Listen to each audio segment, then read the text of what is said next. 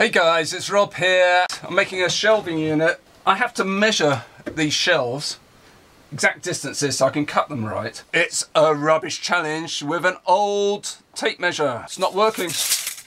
There it goes. Here's the idea, is to adapt this so that you can measure the distances there, read off what the measurement is. I think this is going to be really useful.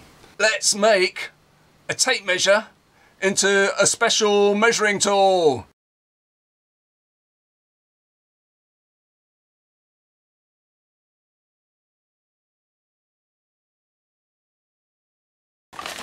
Hey, that one would be perfect. If we take the piece of ply that we found from our rubbish, allow an amount for the housing depth. Now I don't reckon any housing that I do in timber is more than 20 mil. Okay. And I'm going to fix it onto this side where there used to be a clip and there's a screw there. I'm just going to mark around this. Make a nice shape.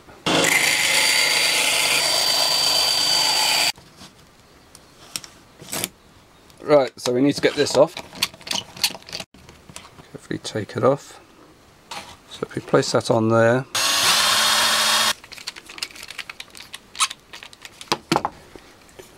I reckon an old Stanley blade here, which is knackered and blunt, could work really well. So let's get that one out.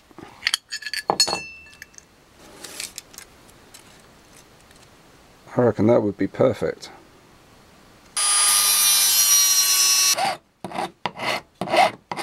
Found it was nearly impossible to drill a hole through this hardened steel cutting blade. Cutting a small slot allowed me to get enough cut with my drill through. Okay, so that's done. We can pull it out and we can read our amount from here to work out the distance from the top of the blade to the bottom, and then take that off of the tape.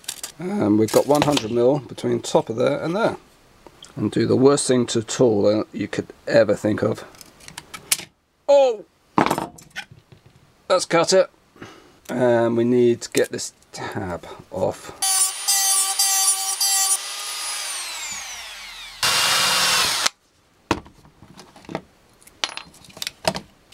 Okay. That was a 3.5 mil hole. Perfect. Hey, there it goes. This is only to protect the end of that. So let's test it out. 3, 4, I'm not quite sure. Now with my in-between tape measure,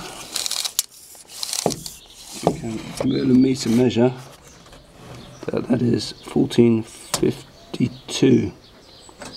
Perfect. Let's go and get the timber cut. Spot on in-between measurements with the in-between tape measure.